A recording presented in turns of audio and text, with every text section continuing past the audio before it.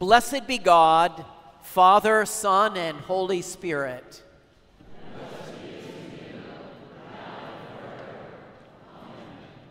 Almighty God, to you all hearts are open, all desires known, and from you no secrets are hid.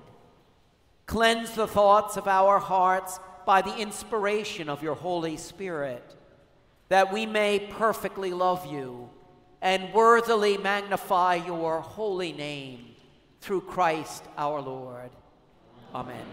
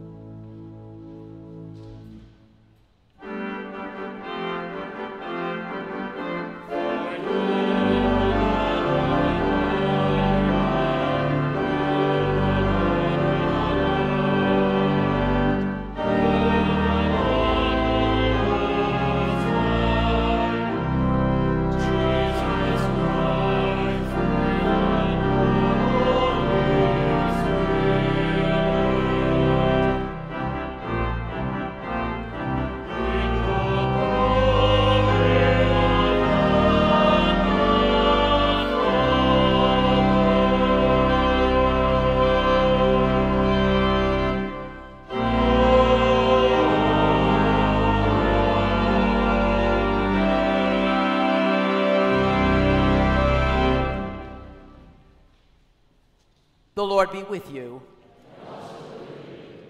Let us pray.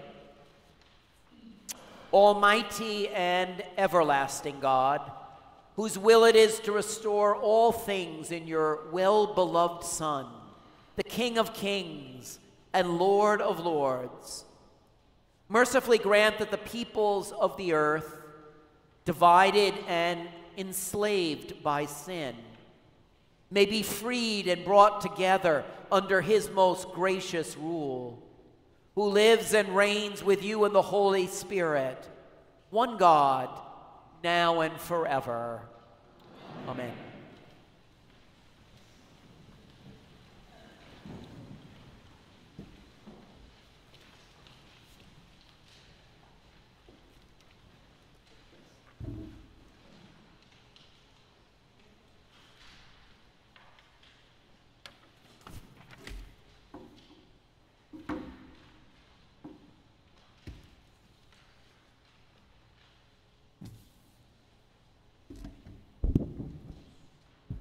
A reading from the second book of Samuel. These are the last words of David, the oracle of David, son of Jesse, the oracle of the man whom God exalted, the anointed of the God of Jacob, the favorite of the strong one of Israel. The Spirit of the Lord speaks through me. His word is upon my tongue. The God of Israel has spoken. The rock of Israel has said to me, one who rules over people justly, ruling in the fear of God, is like the light of the morning, like the sun rising on a cloudless morning, gleaming from the rain on grassy land. Is not my house like this with God? For he has made with me an everlasting covenant, ordered in all things and secure. Will he not cause to prosper all my help and my desire?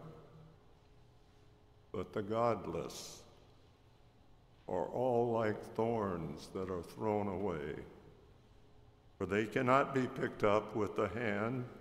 To touch them, one uses an iron bar or the shaft of a spear, and they are entirely consumed in the fire on the spot. Here endeth the reading of the Scripture.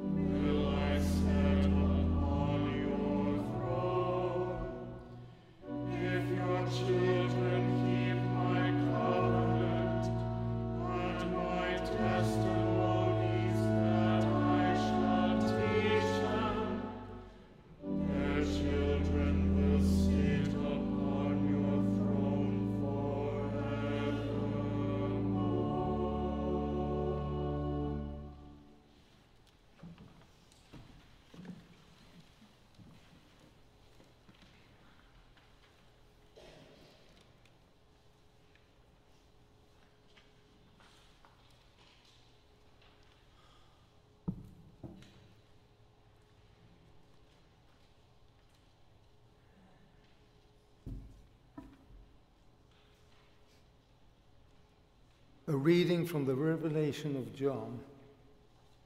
Grace to you and peace from him who is, and who was, and who is to come, and from the 7 spirits who are before his throne, and from Jesus Christ, the faithful witness, the firstborn of the dead, and the ruler of the kings of the earth. To him who loves us and freed us from our sins by his blood, and made us to be a kingdom, priests serving his God and Father. To him be glory and dominion forever and ever. Amen. Look, he is coming from the clouds. Every eye will see him, even those who pierced him. And on his account, all the tribes of the earth will wail. So it is to be. Amen. I am the Alpha and the Omega, says the Lord God, who is, and who was, and who is to come, the Almighty. The word of the Lord. Thanks be to God.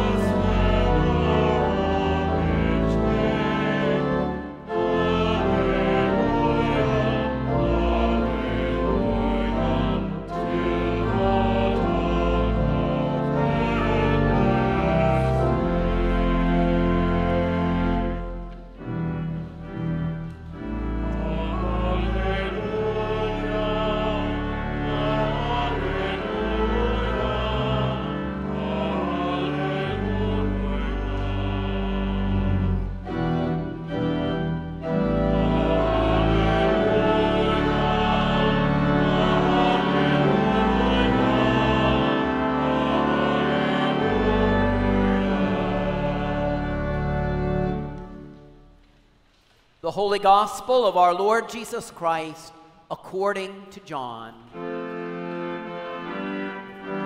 Glory to you, Lord Christ. Pilate entered the headquarters again, summoned Jesus, and asked him, "Are you the king of the Jews?" Jesus answered, "Do you ask this on your own, or did others tell you about me?" Pilate replied, "I am not a Jew, am I? Your own nation and the chief priests have handed you over to me.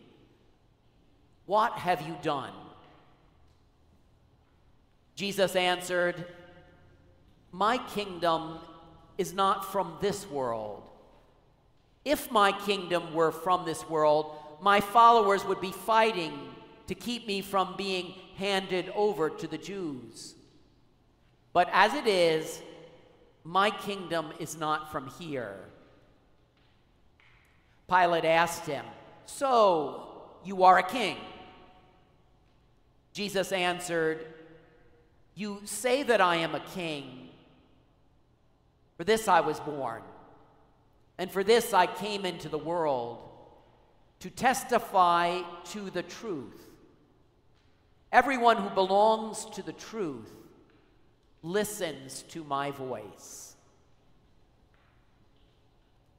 The Gospel of the Lord.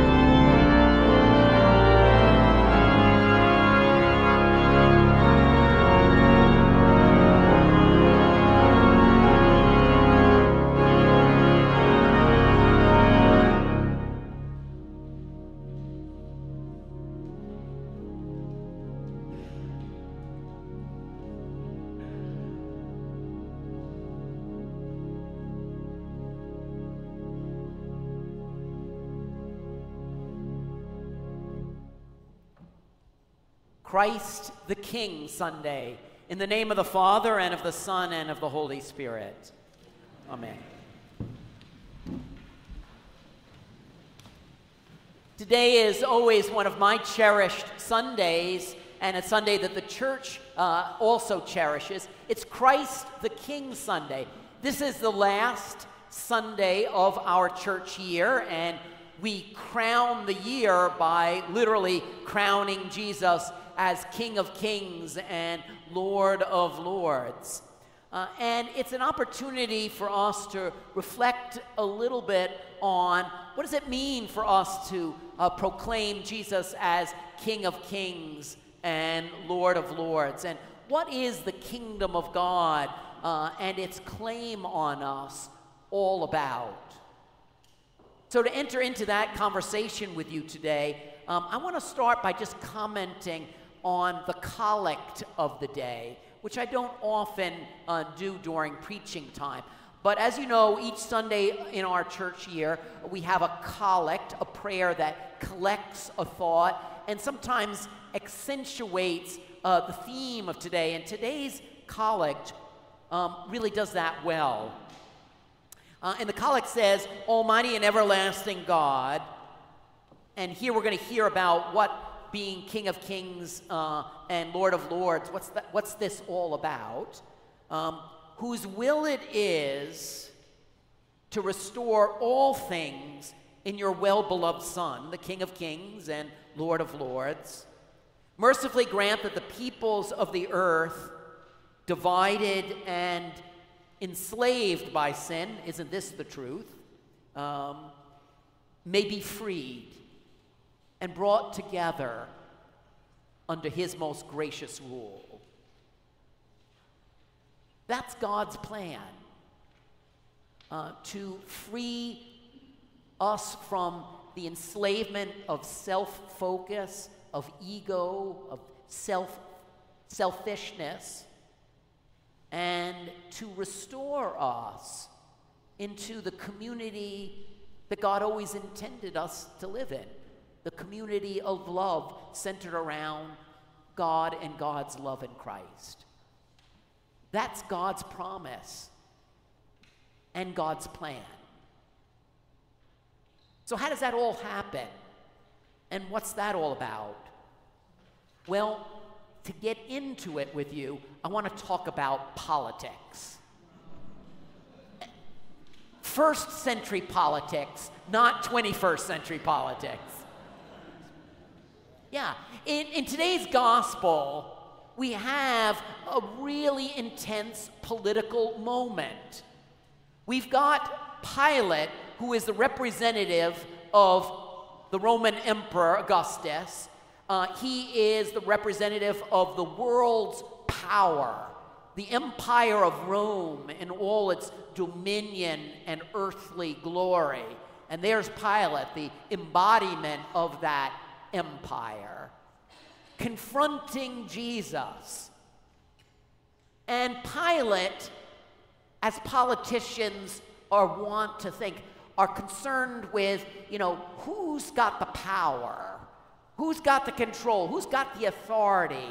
And so he starts by saying to Jesus, "Are you the King of the Jews?" In other words, are you the one who dares to maybe challenge and threat the power and dominion of Rome? Are you the King of the Jews? Now, Jesus, being the good rabbi that he is, rabbis never answer questions. They just answer with more questions. So, in a maddeningly fashion, he says to Pilate, did someone tell you about that, or do you know it on your own? Question mark. And it just totally throws, and then Pilate goes, I'm not a Jew, don't try any of those rabbi tricks on me, the Jedi rabbi mind tricks, your own people have handed you over to me, what have you done? And Jesus responds by saying, my kingdom is not of this world. It's not kingdom and kingship the way you think about it. My kingdom's not of this world. If it were so, I'd have followers, gathering to take up arms and release me. No, my kingdom is not of this world. And Pilate says, and now he latches onto it. Oh, so you are a king. Now I can pin you down. You're claiming. And Jesus says, well, so you say. But here's what I'm all about. I'm all about bearing witness to truth. And those who want to root their lives in truth, listen to my voice.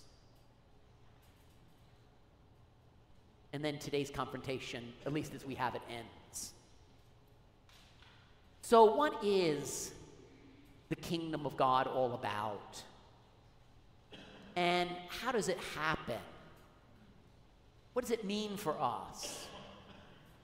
Let me first begin by saying that as Christians, as followers of Jesus, the King of Kings and Lord of Lords, we're reminded that our ultimate allegiance, our ultimate loyalty, our ultimate obedience is to Jesus. That's what it means to be part and citizens of the kingdom of God. And I know I've taught you this before, but I'll teach you it again. The word obedience, it's not about a lockstep conformity. It's not about a coerced kind of force enforcement. Obedience at its root means to listen closely, because what we hear is life-giving. And so to be loyal, have allegiance to, and obedient to Jesus is about tuning our hearts, as one of the old hymns say, to the voice and heart of Jesus. Now, what is the kingdom of God all about? What Pilate never would be able to understand is about God's kingdom is not found on any earthly map.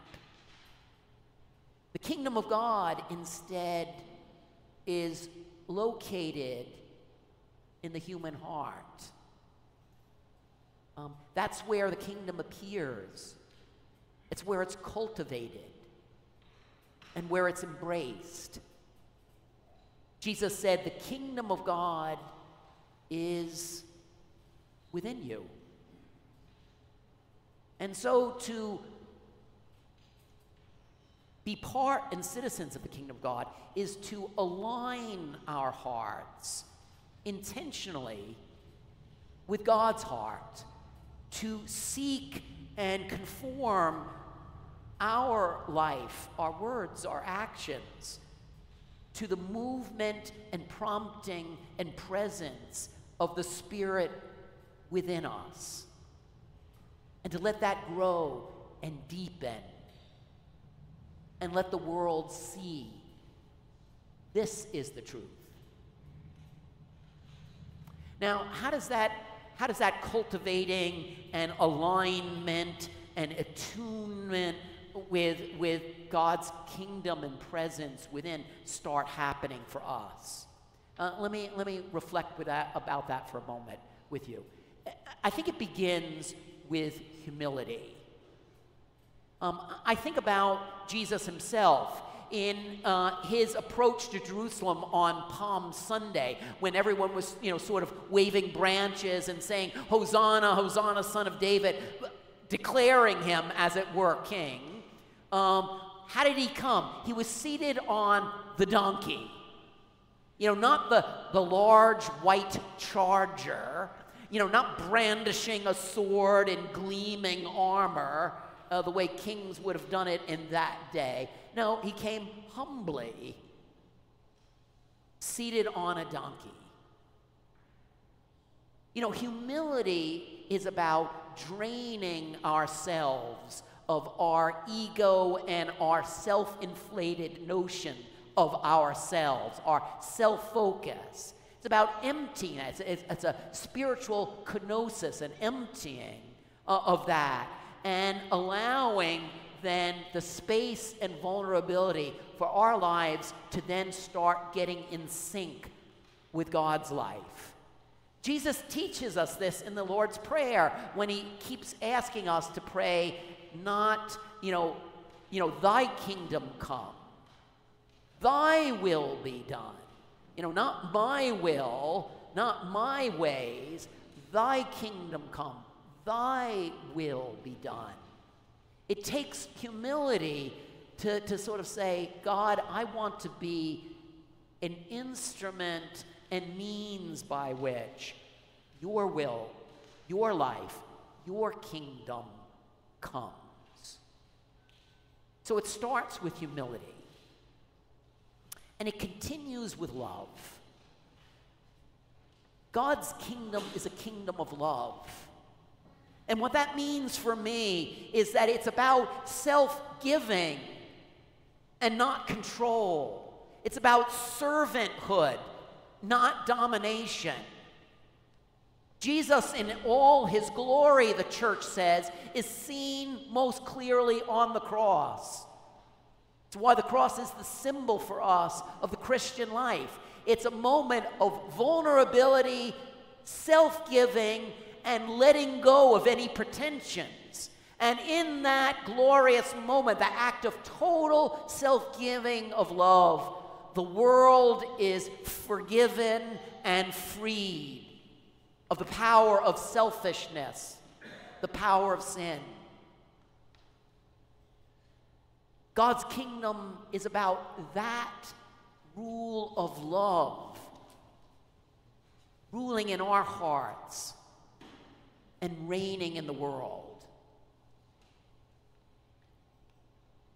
It's a kingdom where justice and mercy meet and embrace, where mercy is strengthened by truth, and justice doesn't seek to punish, but to restore.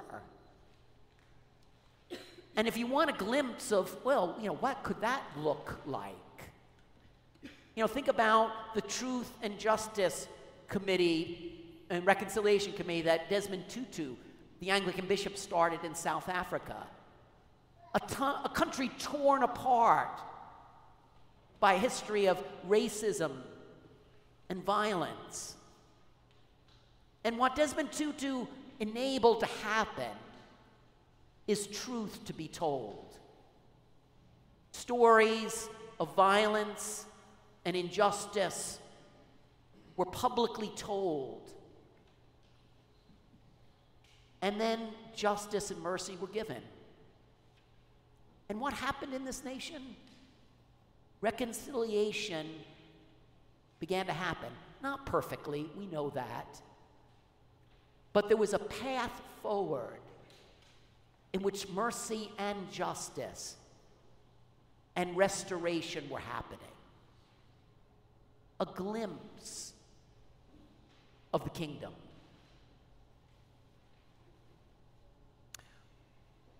For me, this is what truth is all about.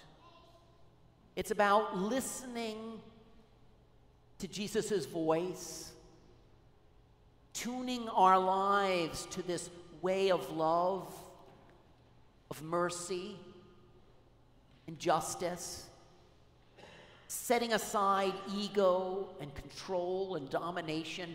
That's the power and politics of the world. And aligning our hearts and lives with the way of God, the way of love, the way of truth, the way of Jesus. And finally, on this Christ the King Sunday, last Sunday of the church year, we also have a little bit of a glimpse in our scriptures about Jesus' second coming.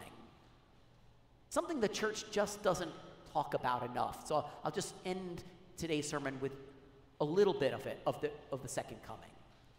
You know, the promise of the second coming, as we will say in a moment in the Creed, when Christ will come again to judge the living and the dead. You say it every Sunday. We proclaim it every Sunday. Is the promise that in the end, the establishment of this reign of God, to use the language of the prophets, where swords will be finally beat into plowshares and spears finally refashioned into pruning hooks. This world where the knowledge and love of the Lord will rule the earth like the waters cover the seas, those stirring images. Finally, that will happen through the grace and power and coming of Christ, who comes to set all things, living and the dead, all creation right. And it's why we as Christians lift that up, not out of fear, but out of hope and joy, saying, "Come, Lord Jesus, come." That's what we hope and pray for, that God's reign of love will finally fill and color and shape and transform every human heart, all creation. And finally, Eden will be restored. And so on this Christ the King Sunday, it's these themes and hopes that are lifted up for us as we in our hearts sing and rejoice and proclaim Jesus as King of Kings and Lord of Lords. Amen.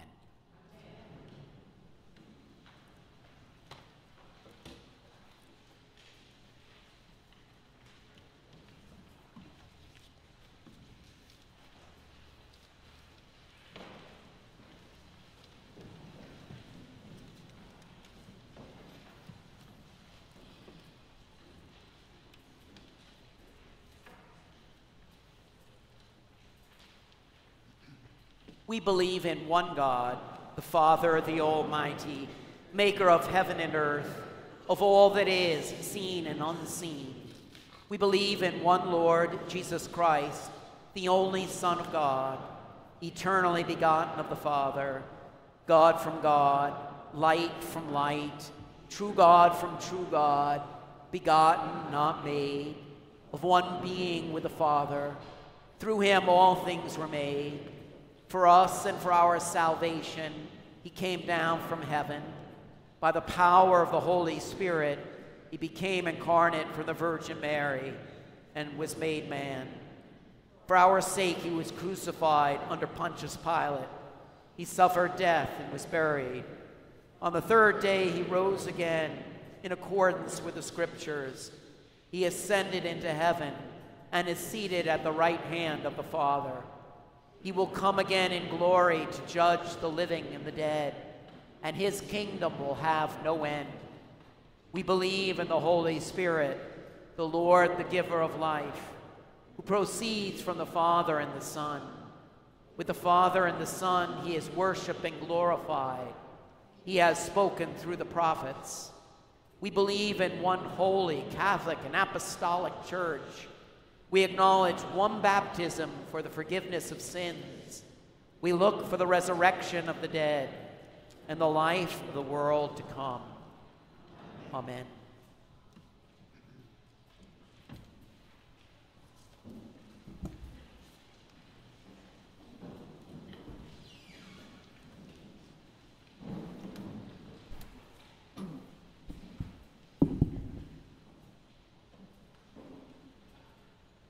In peace, let us pray to the Lord. For the Church of God, that we may be filled with love, generosity, and truth, so to transform our hearts, communities, and our world through Jesus' love. May your transforming Spirit guide us. For Joseph, our President, the leaders of our nation, and the leaders of all nations. May your transforming Spirit give them compassion and good judgment, and guide them in the ways of truth, justice, and peace. For all who hold authority in the Church, especially Justin, Archbishop of Canterbury, Sean, our bishop, our presiding bishop, and Peter, our bishop, that they may be faithful to you and humbly teach in your light. May your transforming Spirit inspire them with creativity, renew them with energy, and fill them with wise leadership and a love for service.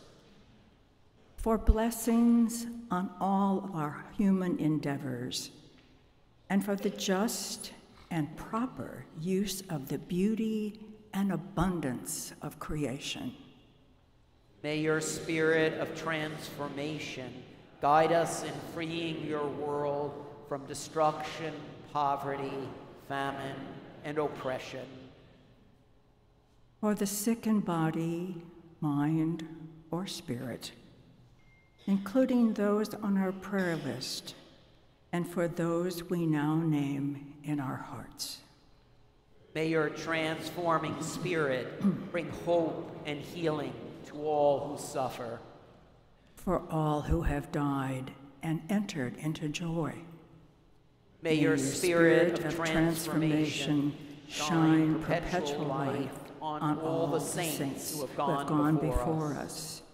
O God, in your infinite generosity, you have created a world with resources to sustain all of your children with abundance of food, work, and recreation. Transform us to humbly receive and joyfully share your bounty with others in the service to the common good.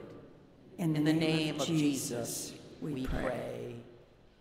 And on this day, we also lift up to you, Lord, everyone on our prayer list, remembering especially by name Walt, Julie, Sandy, Susan, Melissa, Connor, and Nina, and all those in any need or trouble.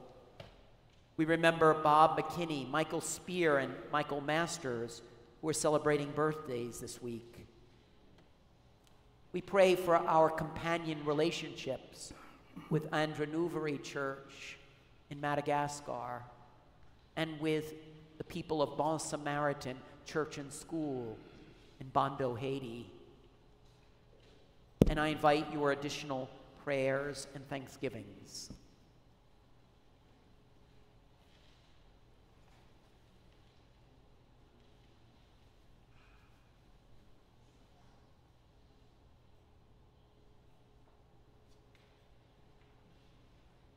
Lord, hear the prayers of your people, and what we have asked faithfully, grant to us effectually, to the honor and glory of your name, through Jesus Christ our Lord. Amen. Let us confess our sins against God and our neighbor. Most merciful God, we confess that we have sinned against you in thought, word, and deed, by what we have done and by what we have left undone. We have not loved you with our whole heart. We have not loved our neighbors as ourselves. We are truly sorry, and we humbly repent. For the sake of your Son, Jesus Christ, have mercy on us and forgive us, that we may delight in your will and walk in your ways, to the glory of your name. Amen. Almighty God, have mercy on you, forgive you all your sins through our Lord Jesus Christ, strengthen you in all goodness, and by the power of the Holy Spirit, keep you in eternal life. Amen. The peace of the Lord be always with you. Thank you. Thank you, John. Peace, Gabriel. Thank you. Thank you. Peace, Christelle. And Ed, thank you.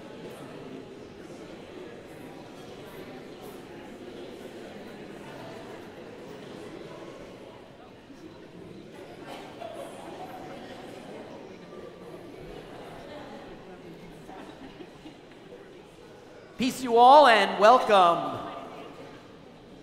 A warm and loving welcome to all, a special welcome to any visitors or newcomers that we have with us today. We're delighted you're here. We welcome you warmly into our presence.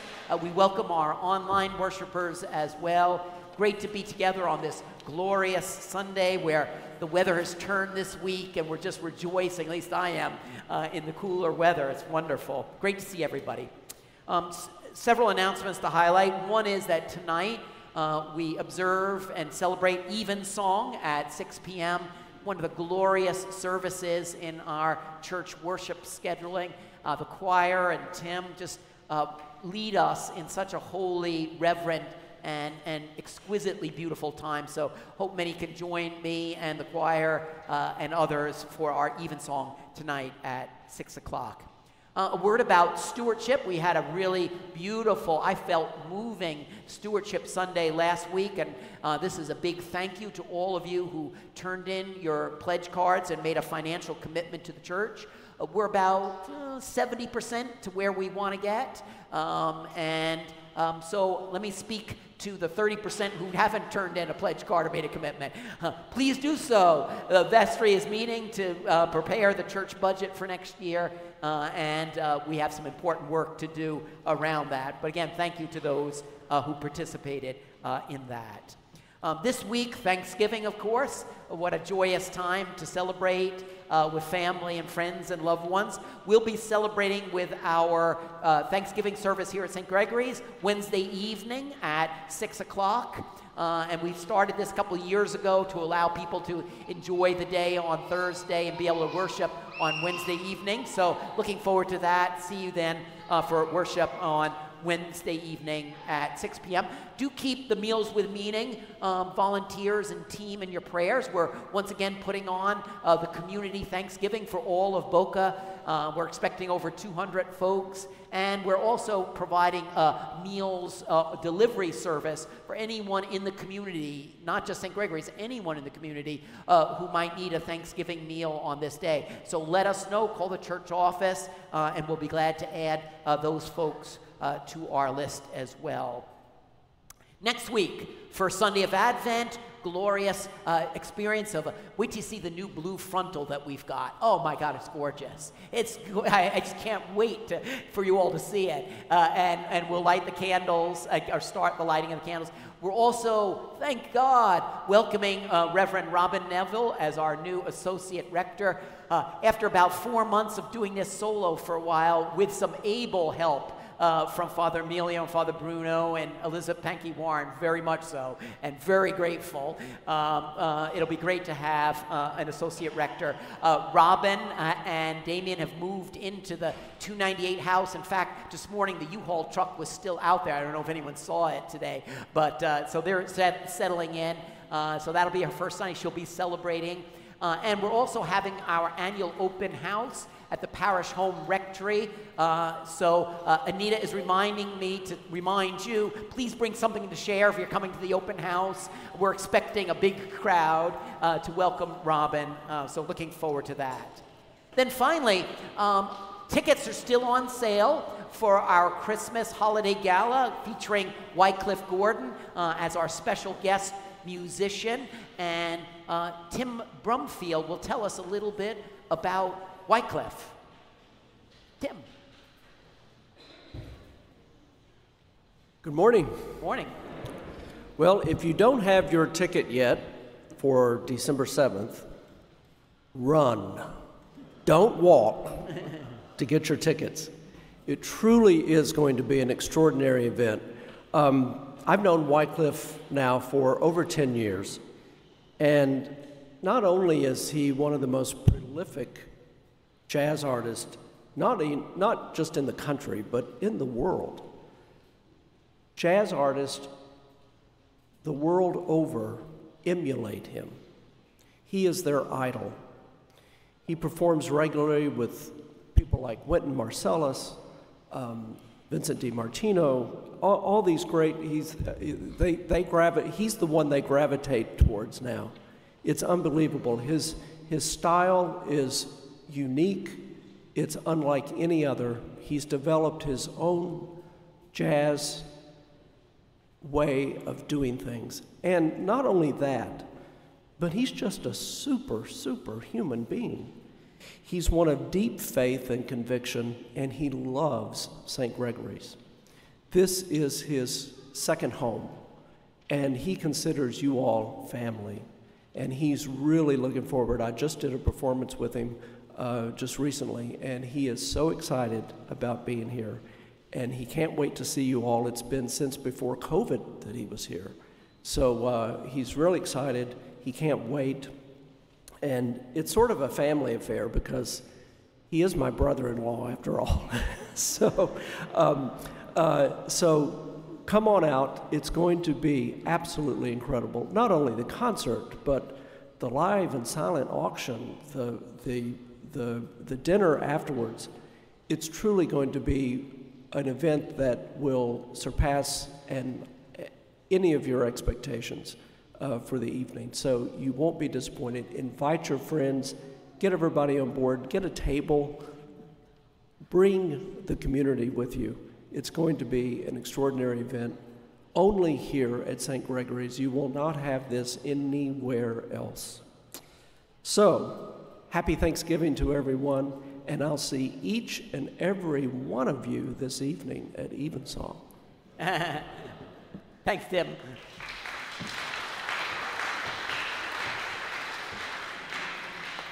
Just a few brief words in addition about the gala. Of course, in addition to the concert, we have the dinner, the silent and live auction. It's going to be an extraordinary night. And if you can't go, and I hope everyone can go, but if you can't go, consider buying a ticket for someone else in the congregation who would like to go. I make this commitment every year, and I fulfill it. And I don't want anyone in the congregation not to go to this who wants to go. So help out in whatever way you can to be supportive of our signature anniversary. It's also, of course, the celebration of our 71st anniversary as a congregation. So looking forward to that night. Birthday blessings, anniversary blessings. Who's celebrating a birthday or an anniversary that's this week? Yay. Yes, Michael, your birthday's tomorrow, you were saying. Yes, exactly. Shelley's got a birthday. Wonderful. Cassandra's got a birthday. Melissa's got a birthday. Yay. Father Bruno, is it your birthday coming up? Oh, anniversary. Oh, yes. Well, where's your wife? Maris, where are you? Are you here?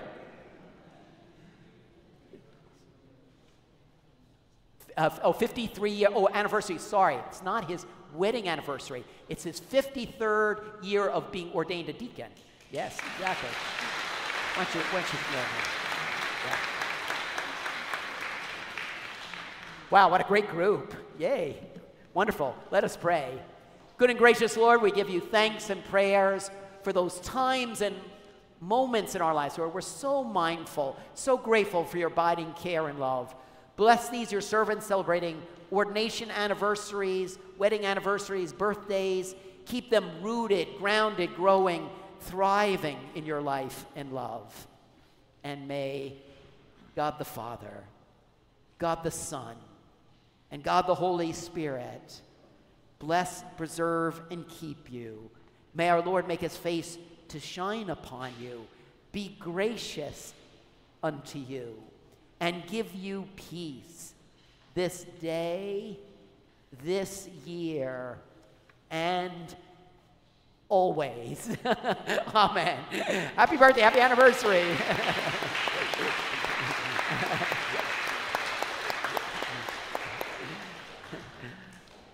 Let us walk in love as Christ loved us and gave himself for us, an offering and sacrifice to God.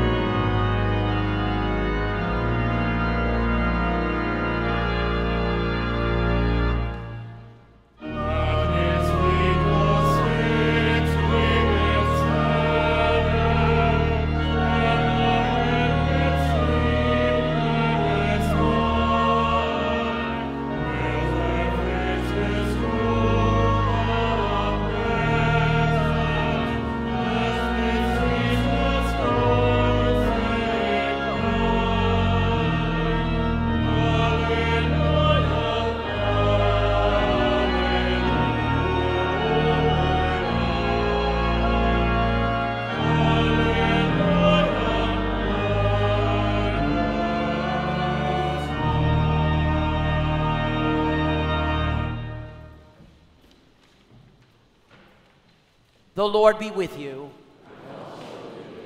Lift up your hearts. Let us give thanks to the Lord our God.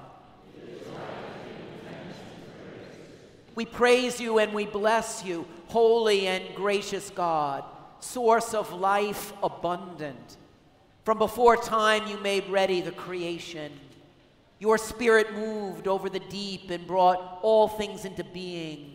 Sun, moon, and stars, earth, winds, and waters, and every living thing.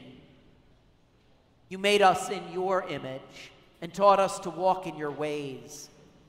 But we rebelled against you and wandered far away. And yet, as a mother cares for her children, you would not forget us. Time and again you called us to live in the fullness of your love. And so this day we join with saints and angels in the chorus of praise that rings through eternity, lifting our voices to magnify you as we sing.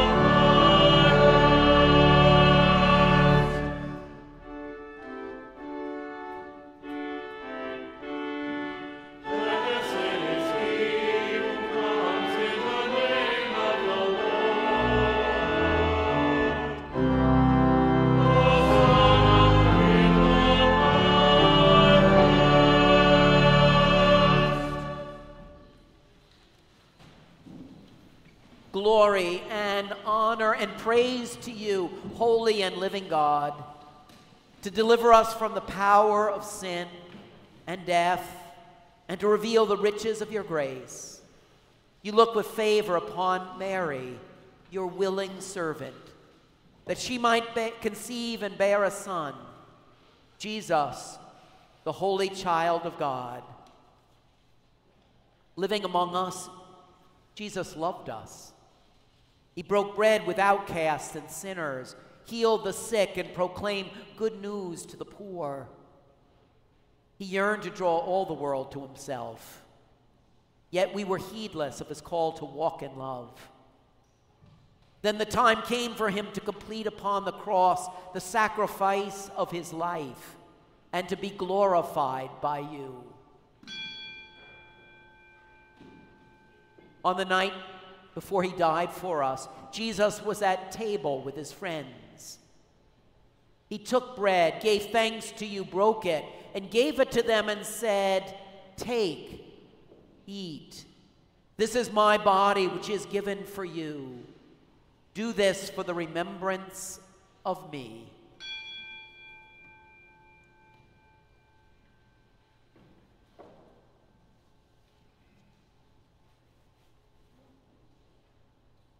As supper was ending, Jesus took the cup of wine.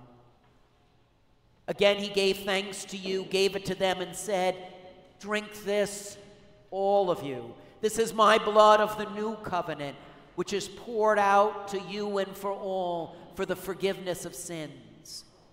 Whenever you drink it, do this for the remembrance of me."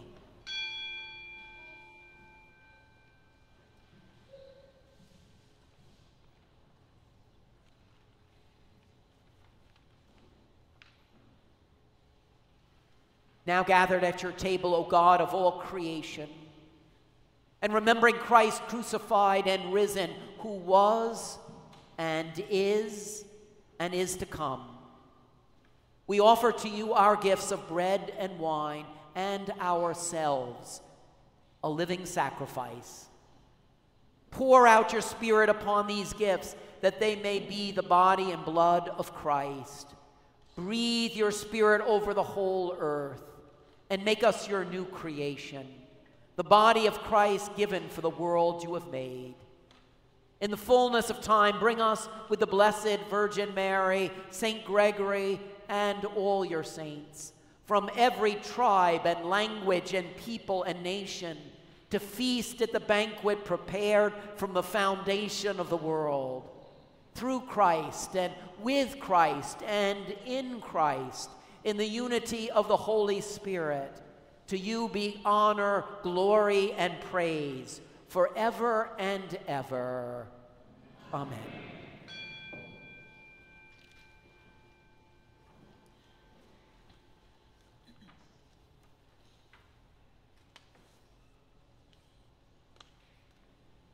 And now, as our Savior Christ has taught us, we are bold to pray.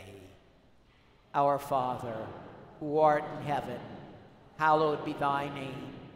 Thy kingdom come, thy will be done, on earth as it is in heaven. Give us this day our daily bread, and forgive us our trespasses, as we forgive those who trespass against us. And lead us not into temptation, but deliver us from evil.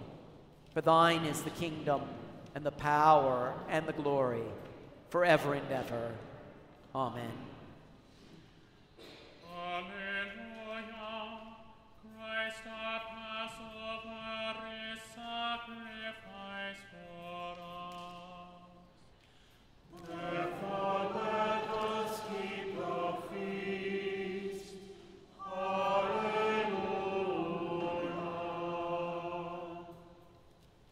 The gifts of God for the people of God. Take them in remembrance that Christ died for you, and feed on him in your hearts by faith with thanksgiving.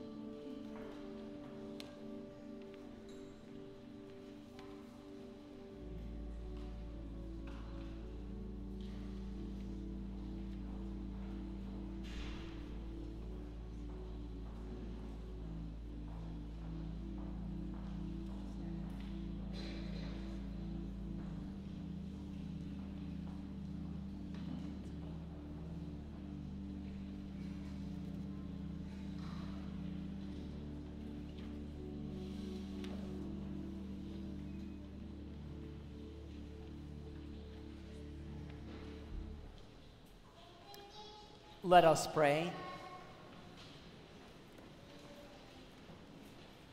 God of abundance, you have fed us with the bread of life and cup of salvation.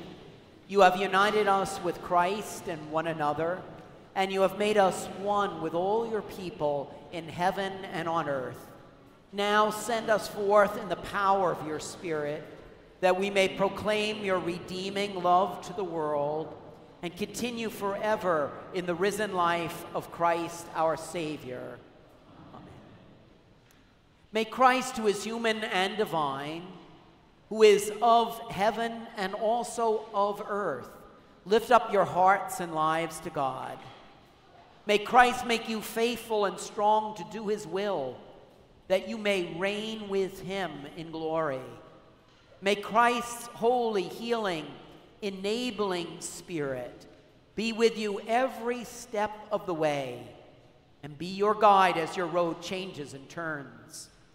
May the Spirit of truth lead you into all truth. And the blessing of God Almighty, Father, Son, and Holy Spirit be with you, within you, and remain with you always. Amen. Alleluia, alleluia, alleluia. Let us go forth in the name of Christ. Thanks be to God. Alleluia, alleluia, alleluia.